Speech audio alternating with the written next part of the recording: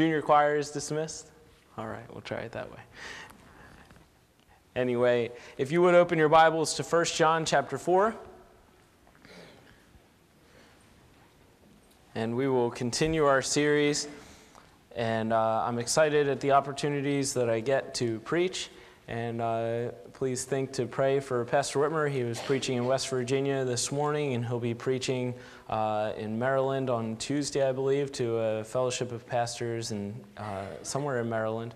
And so anyway, just think to pray for him as he's away. The Lord will give him safety. And I know especially that pastors' fellowships can be a great time of encouragement, so pray that the Lord will use him to be an encouragement as he speaks to them, but also that he would come back encouraged and excited about life. Not that he's not, but just more so.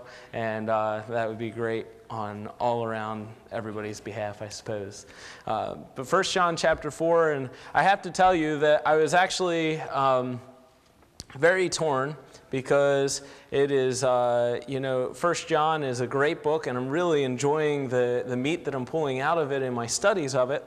But I was just overwhelmed with the study that I was doing for our youth group for Sunday school in studying out the holiness of God and realizing what it is that we understand. The Sunday school answer of the definition of holiness is that God is set apart. And then we look at the realization that we are being sanctified, or the process of becoming holy or being made set apart. And so looking all that, it really just the Lord has gripped a hold of my heart in being excited to study that out even more. And so with that on my mind, you'll see some of that filtered into our message this evening, and just excited about it. So let's just get into it. 1 John chapter 4 and verse 14. And the Bible says, "And we have seen and do testify that the Father sent the Son to be the Savior of the world. Whosoever shall confess that Jesus is the Son of God, God dwelleth in him, and he in God. And we have known and believed the love that God hath to us. God is love. And he that dwelleth in love dwelleth in God, and God in him. Herein is our love made perfect, that we may have boldness in the day of judgment, because as he is, so are we in this world. There is no fear in love, but perfect love casteth out fear, because fear hath torment. He that feareth is not made perfect in love. We love him because he first loved us.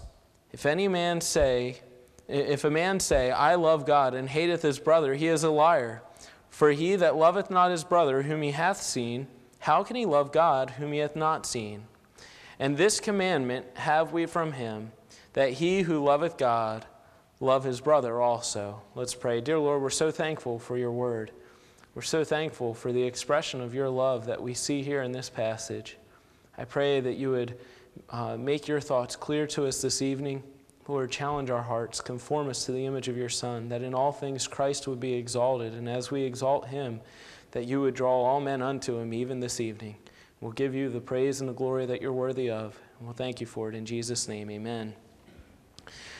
God is love. You've heard that many times, often an abused phrase, that the world says God is love. People manipulate this phrase to say God is love, and so therefore there can be no such thing as hell, a place of wrath and torment, that a place of what they view as hatred, and so this can't be if God is love. That's a contradiction in Scripture. And so they play that out and often manipulate this phrase, but realize that in this passage we see his ultimate love demonstrated in Jesus Christ. Look at verse 14. It says, "And we have seen and do testify that the Father sent the Son to be the Savior of the world.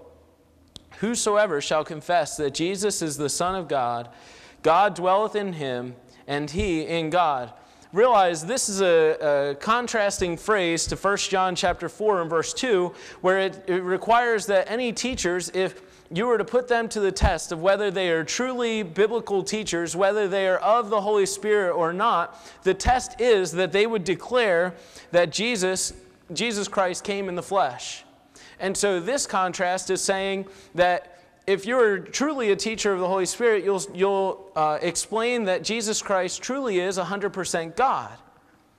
The importance is bridging the gap on both sides, that Jesus Christ came in the flesh to be a true kinsman redeemer. He satisfied all the requirements of a just God in being made flesh, in fulfilling all the commandments of the law, and therefore being the eligible Lamb of the world, the Lamb of God that would be slain to take away the sins of the world. And so he had to be made flesh, but realizing God's holiness, that is the very necessity that an intercessory lamb would come to the world, that a substitute would be slain to bear the wrath of the punishment of our sin on himself, because we are sinners at best, that we have already made ourselves not holy. We have already made ourselves not pure, and so therefore none of our righteousness would be pure in God's eyes, but it's all filthy rags in his eyes.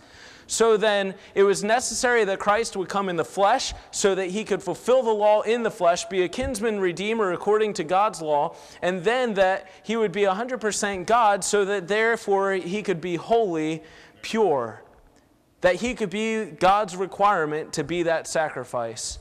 And so we find that this contrasting phrase to start it out points us in the right direction, that in Christ's redeeming work, though love makes the atonement, it is violated holiness that requires the atonement in the first place. And so, in the eternal punishment of the wicked, the demand of holiness for self-vindication overbears the pleading of love for the sufferers.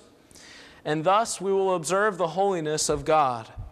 Allow me to time out for a moment to put this passage in a little bit broader perspective of the totality of Scripture, and bear with me, teenagers, as we work through some of the thoughts of this morning and replay that just a little bit to give the general audience an understanding of the things that we've seen, because understanding the full holiness of God, which I'll make a feeble attempt to explain tonight, understanding the full holiness of God puts this passage and all of the plan of God's salvation in total perspective. The greatness of God's holiness, what sets him apart, that makes him so unique, more than any creature that is made. What makes him a God to be reverenced and in awe of, above all other gods, that there is none other like him in all the earth. No God has the capability of doing the things that our God is able to do, because they are created beings. They have ears, but they don't hear us. They have eyes, but they don't see us. They have mouths, but there's no communication from them telling us what they expect of us or how we're to live. And so we go off of the imaginations of men to follow any other god. They have arms and hands that are made with the hands of feeble creation, and yet they have no ability to minister to us, no ability to provide for our needs. And so all other gods are mockery before a holy and just God. Before the creator of all the universe, all other gods fail in comparison. Shall we stoop to try to compare feeble man creation before the creator?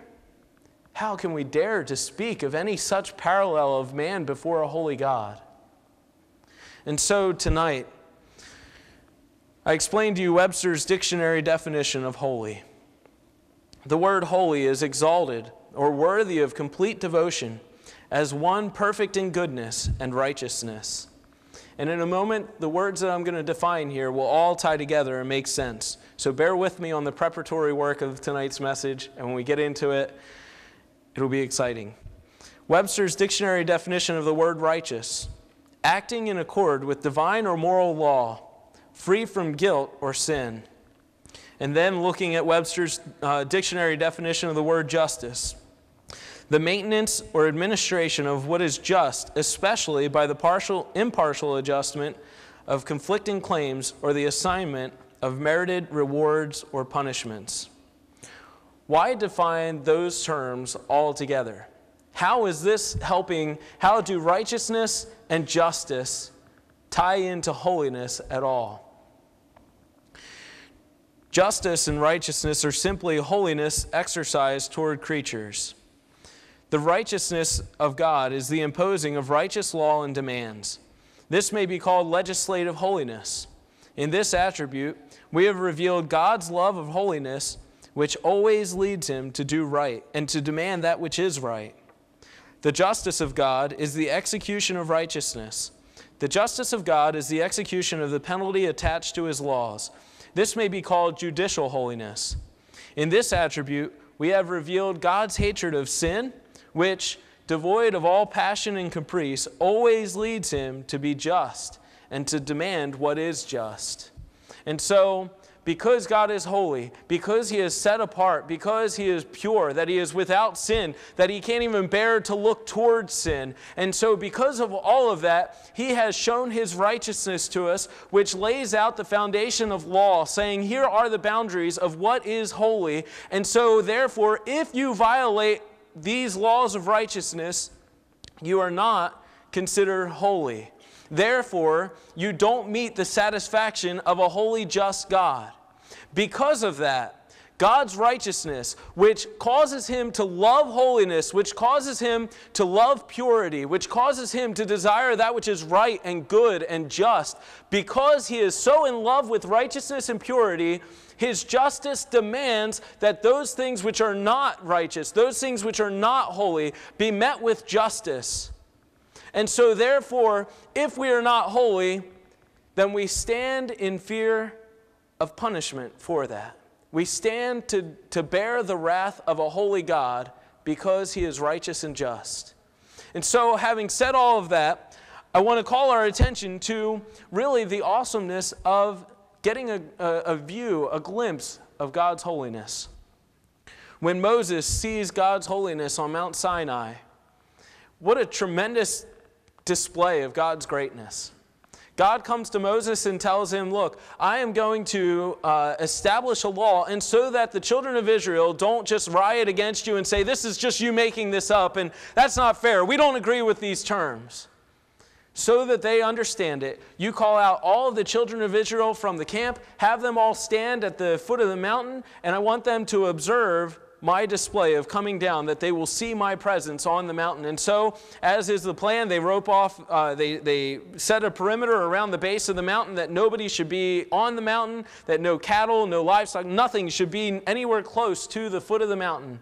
Because if it were to be there, when the holiness of God comes down on that mountain, it will instantaneously die. And so, because of that, they have it all roped off. The children of Israel come out, and as they're there, God descends on the mountain like a cloud. And so in the storm and the shaking of the mountain and the ground, it is an awesome display of God's power. At that moment, as all the children of Israel are afraid and terrified at God's display of power, I don't know what was going through Moses' mind as he's thinking, I'm going to go up into that mountain now. But Moses goes forward nonetheless. God says, I will be the God of the children of Israel if they will obey my law and do what is just, do what is righteous.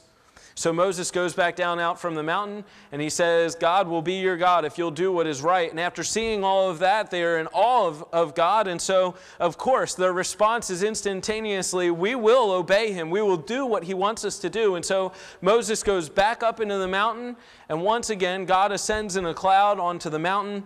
And in Exodus 34, you don't have to go there, but in verse 5 it says, And the Lord descended in the cloud and stood with him there, and proclaimed the name of the Lord.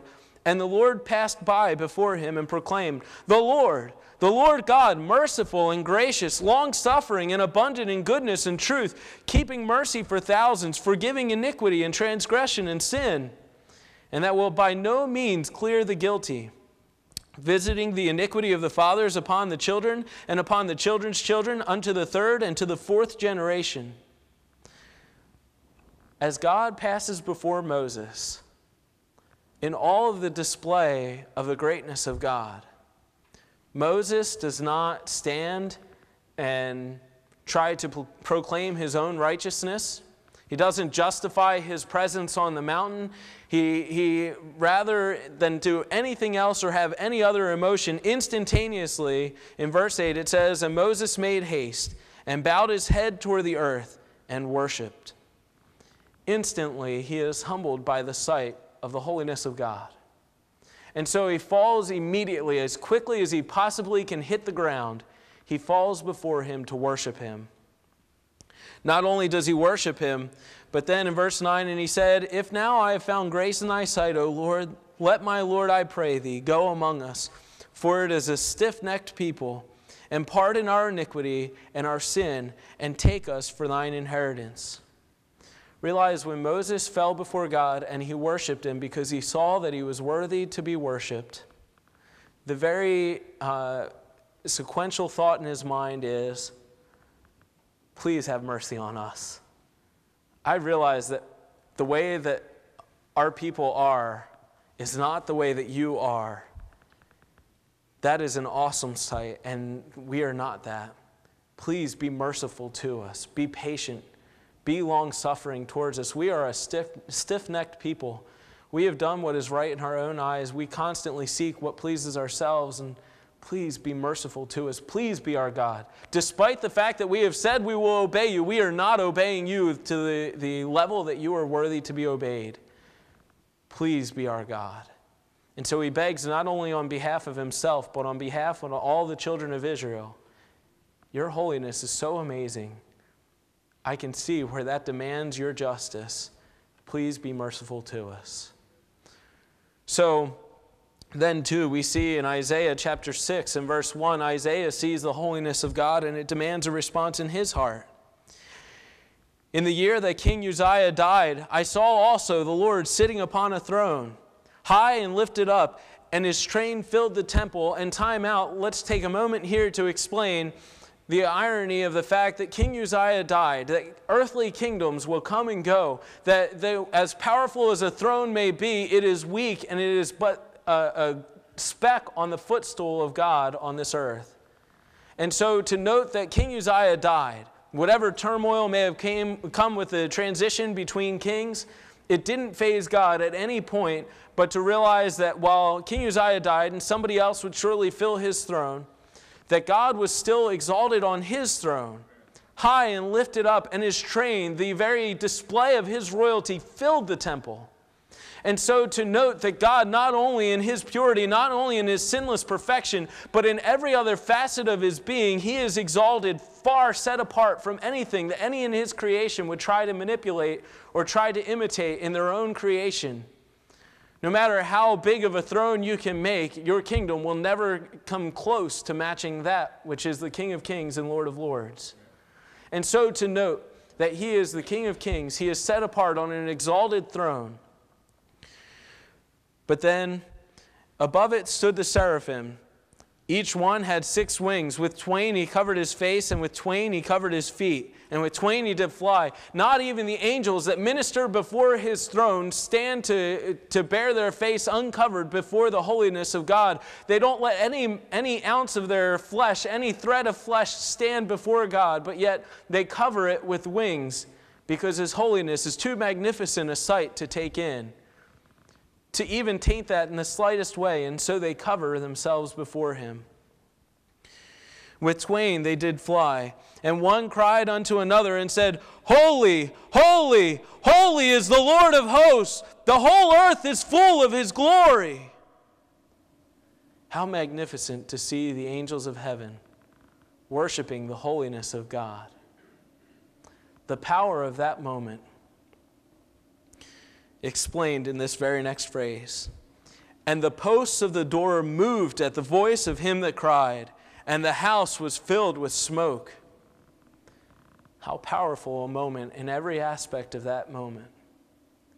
To see the holiness of God worshiped by his created angels.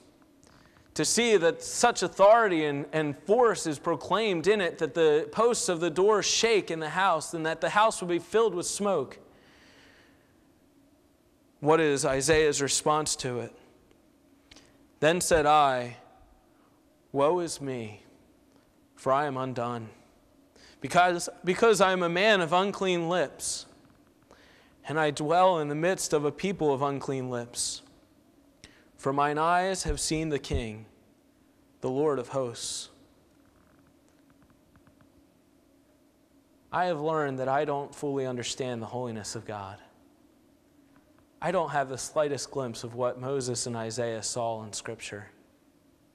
If I saw the holiness of God as these men have seen it, if I craved holiness as these men understood it to be, I would have that same distaste, that same hatred for sin, to think the enjoyment of this is nothing compared to seeing the holiness of God as the satisfaction in my heart. I personally cannot testify to saying I have arrived in this area. And so, it only made sense to me that as we look at the assurance of our salvation, lest it become mundane repetition and looking through the different cycles of the different tests of how we know assurance of our salvation before a holy God, I thought it appropriate tonight that we would pause and just catch a glimpse of His holiness to really fully capture how great of a sacrifice His extension of salvation to us was, how unworthy we are before Him, and how great His love for us must be to still extend that love, to still sacrifice His pure and holy Son, that He who knew no sin would take upon Himself the sin of all the world. How pitiful those lustful thoughts become when comparing it to the holiness of God. Those selfish and self-righteous thoughts. What a laughingstock the pride of our heart must be when we get a reality, a glimpse of God high and lifted up and His train filling the temple, and we think that we're somebody before Him. What a joke that our righteousness would be as anything more than filthy rags before His throne. To realize when we see the justice of our holy God explained in Scripture, we understand that God's wrath was satisfied by Christ on the cross. Matthew 27:46. And about the 9th hour, Jesus cried with a loud voice, saying, Eli, Eli, lama sabachthani. It is to say, my God, why hast thou forsaken me? I love my daughter with all my heart. To think that there would ever be a day that she would ever come to me, unless you think I don't love my son as much. She's the only one that cries out, Daddy, Daddy, right now. But as she comes to me and says, Daddy, Daddy, pick me up, hold me, that I would ever knowingly turn my back on her and walk away. That I would ever look at her with disdain. That I would ever think that you were ashamed to me. That I would ever think there would ever be one reason that I would not come to her very beckoning to meet any need that she ever had. To think that God, who is love, the perfection of love, would ever see His Son in a situation that He would look on Him, and the God who is love would turn His back on His Son who has done nothing wrong, because His Son has borne on Himself the sins of this world. All the other things, the reality of hell, the wrath of God being poured out on us, seems to fail in comparison to the fact that God would turn His back on His Son, because He hates sin so much that when sin was laid on His Son, He even hated to look at His Son. And it wasn't for any crime that His Son had done, but it was because of our lying tongue, because of our shameful living, because of the wickedness and naughtiness of my heart. God turns His back on Jesus Christ. But to know that not only does He turn His back on His Son, that He can't even bear to look at sin, but that God's wrath would be poured out on those who refuse Christ. In Luke 13:27, but He shall say, I tell you, I know you not whence ye are. Depart from me, all ye workers of iniquity. There shall be weeping and gnashing of teeth when ye shall see Abraham and Isaac and Jacob and all the prophets in the kingdom of God, and you yourselves thrust out. Revelation 21:8, but the fearful and unbelieving and the abominable and murderers and whoremongers and sorcerers and idolaters and all liars shall have their part in the lake which burneth with fire and brimstone, which is the second death. Realize that while the world says it can't be the love of God that would create such a place as hell, I say to you, it is very true. It is the justice of God that demands that a place like hell be created, not because of His anger and wrath towards man, but because He can't bear the thought of having sin in His presence, because He is holy and pure and set apart, totally holy from anything of the corruption of Satan in this world.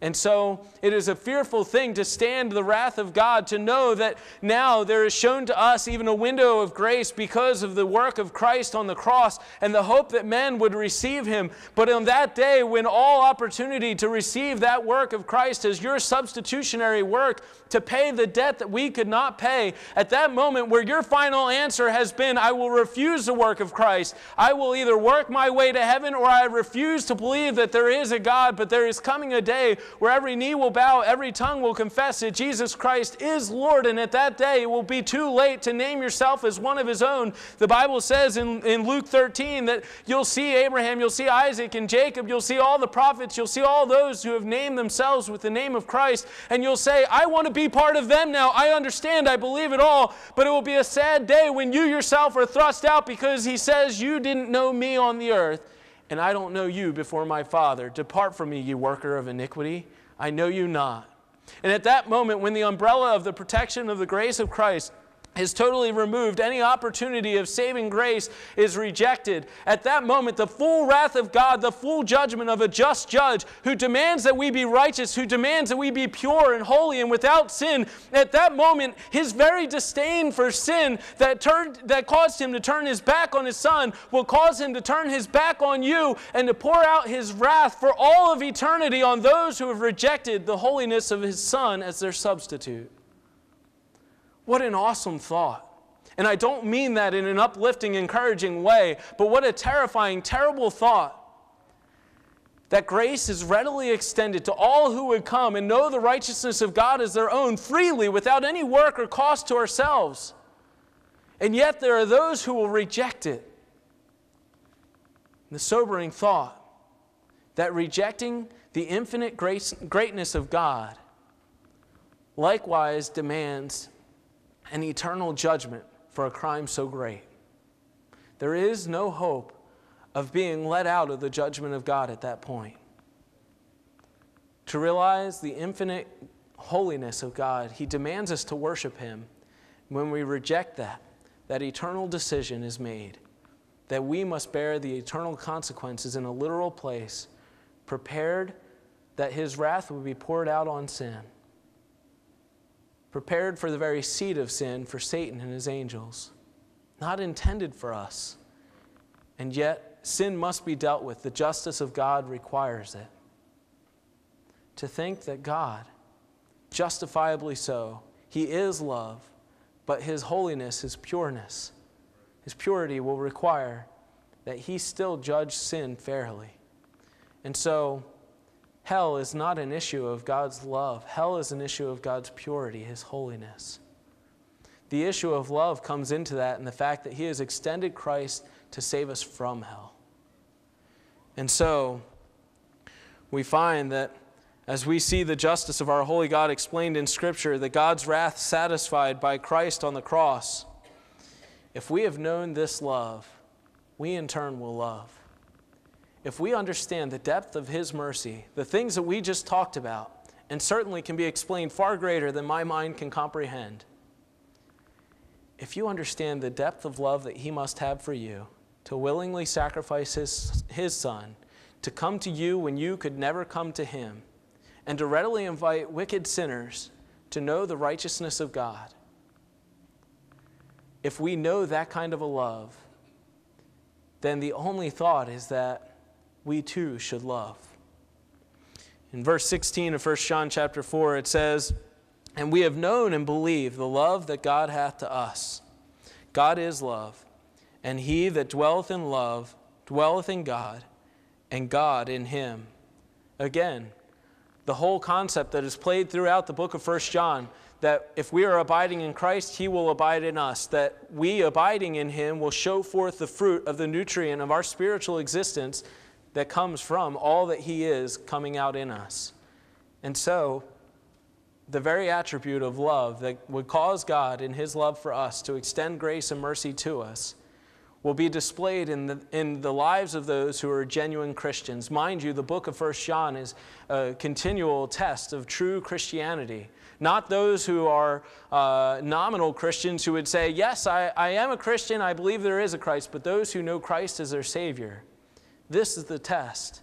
How then can you say that you are God's child? How can you say that you know Christ as your Savior if the love of Christ is not being demonstrated in your life?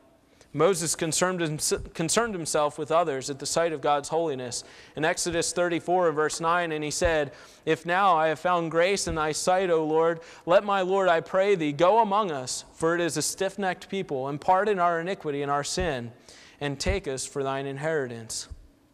Isaiah too, when he saw the holiness of God, and he understood, as in verse 6, then flew one of the seraphims unto me, having a live coal in his hand, which he had taken with the tongs from off the altar. And he laid it upon my mouth, and said, Lo, this hath touched thy lips, and thine iniquity is taken away, and thy sin purged. Also I heard the voice of the Lord saying, Whom shall I send, and who will go for us? Then said I, Here am I, send me. The immediate response to understanding the holiness of God, the gravity of his wrath being poured out, and the fact that he is extending his grace, his mercy, to withhold that judgment on us, will automatically help us to understand that he loves in a way that I don't naturally love. And so the old man being passed away, all things becoming new, this is an area that will motivate me to know a love for God that is greater than what I knew on my own. But then too, as Moses immediately pleads for the mercy of God on the children of Israel, and to Isaiah, when God says, who's going to go and tell others of my holiness? Who's going to go and tell others that they should repent of their sin? Immediately, without hesitation, there's no second thought, Isaiah says, I'll go, send me. Here am I, Lord. If we fully comprehend the holiness of God, I submit to you tonight that there would be a whole lot more Christians that would be readily saying, Here am I, send me. When I stand before you and I see you that day, now through a glass and darkly, but that day face to face, when I see you then, I want to be able to say, I strove to worship you in your holiness. I sacrificed my life because it was a worthy sacrifice. Moses and Isaiah understood it, and immediately they sought out that God's love would be extended, his mercy would be extended to others. How do we do in extending the love of God to others? Is this truly an indicator of a presence in our life that comes from having the Holy Spirit inside us as genuine Christians? But then we understand that perfect love has no fear. In verse 17 it says, Herein is our love made perfect, that we may have boldness in the day of judgment, because as he is, so are we in this world. There is no fear in love, but perfect love casteth out fear, because fear hath torment. He that feareth is not made perfect in love. God's holiness, understand, is manifest in his hatred of sin and delight in righteousness, in his separation from those living in sin, and in his making provision for man to become holy in character and in conduct. To know that the wrath of God is waiting to be poured out on all those who reject his holiness, on all those who choose sin over his Son, that is a very fearful thing. And yet, the Bible tells us that we can have confidence before the throne of God, because in the greatness of our sin, we still find that the sacrifice of Christ is sufficient. It is satisfactory for the demands of a holy, just God. And so, if we put our confidence in the holiness of Christ to be our holiness, not that we are holy by ourselves, but we have put our total confidence that Christ has paid it all to him I owe. That as Joanne sang, that there is no plea I have, but that Christ is all that I have. Then the demands of a just God have been met in Christ. And so if we have put our confidence in him, the Bible says we have nothing to fear, but yet that we can come boldly before the throne of grace, and we can obtain mercy and find grace to help in time of need. So for the believer, we don't fear standing before the wrath of God for all of eternity. So the question tonight, the test tonight here in this passage is, do you fear standing before God at that judgment day? Does the afterlife bother you? Do you lose sleep of it? Do you panic in a heartbeat moment wondering, if that car doesn't stop at that light, will I go to heaven when I die? Do you find yourself working and doing all these good deeds to try to earn some favor with God? Tonight, if you are putting your confidence in anything other than Christ, it is a fail. The Bible tells us tonight that if you have confidence in Christ, you have nothing to fear of the wrath of God. So the test here is, if you fear the wrath of God in any wise, then you tonight have to seriously question in your soul, have I placed my confidence in Christ? If then you have, why doubt the sufficiency? God has said, I am satisfied. So why should we fear his wrath? But then those who fear judgment do not know God's love. In verse 18, there is no fear in love, but perfect love casteth out fear, because fear hath torment. He that feareth is not made perfect in love. If you are tormented by the wrath of God, you have not understood his love. You have not understood the depth of which he has gone to gain your life. He has reached out to you far beyond whatever anybody would have imagined worth it to reach out to us. And if we have not comprehended that, if we have not grasped that, then we will be afraid of his wrath. So tonight, if you are afraid of the wrath of God, if it torments you, if the thought of eternity in hell bothers you, then tonight the question from Scripture is God's love really made perfect in you? Are you abiding in him? Because Christ in you, the hope of glory, will not allow for the torment of eternity in hell. He's paid far too great a price for us to have to worry that he didn't pay enough. So is God's love made perfect in you? Here's the dividing question. Understanding the judgment of God and his love, we love him. The Bible says in verse 19, we love him because he first loved us. How can you look at the holiness of God? How can you see the extent of love that he has for you, the depth that he would go to reach you, the sacrifice he was willing to make? Greater love hath no man than this, that a man lay down his life for his friend, and that Christ willingly laid down his life for you. He saw you as worth it. How can you look at the holiness of God that demands justice be poured out in judgment on sin? Realize his love withheld that wrath from you and not be in love with God. How can that not grip your heart and draw you to him? We love him because he first loved us. Oh, that God would give us a greater understanding of his love, that we would love him more. The division is, do you love God? Is his love made perfect in you? If we do not demonstrate his love, we know not his love, only his judgment. Look at verse 20. If a man say, I love God, and hateth his brother, he is a liar. For he that loveth not his brother whom he hath seen, how can he love God whom he hath not seen? And this is the commandment we have in him, that he who loveth God love his brother also. Very simply, how can you pretend to say that you are a Christian? How can you say that you know the love of God? And yet, the Bible makes it very clear here in 1 John 4 that if we are God's child, if we are saved by the blood of Christ, then he abides in us. And when he abides in us, his fruit, his likeness will come out in us. And so, understanding the love that he has for those around you was so great, he died for them too. So how can we say then that we are truly Christian? How can we say then that we have the love of God working in us if we don't display such sacrificial love for those around us? That's a tough thought to swallow. To realize that God expects of me that I show the same extent of his love to others that he has shown to me. The patience that he has towards me. The long-suffering, the forbearance that he has shown me. The mercy that he has allowed me to fall and rise again.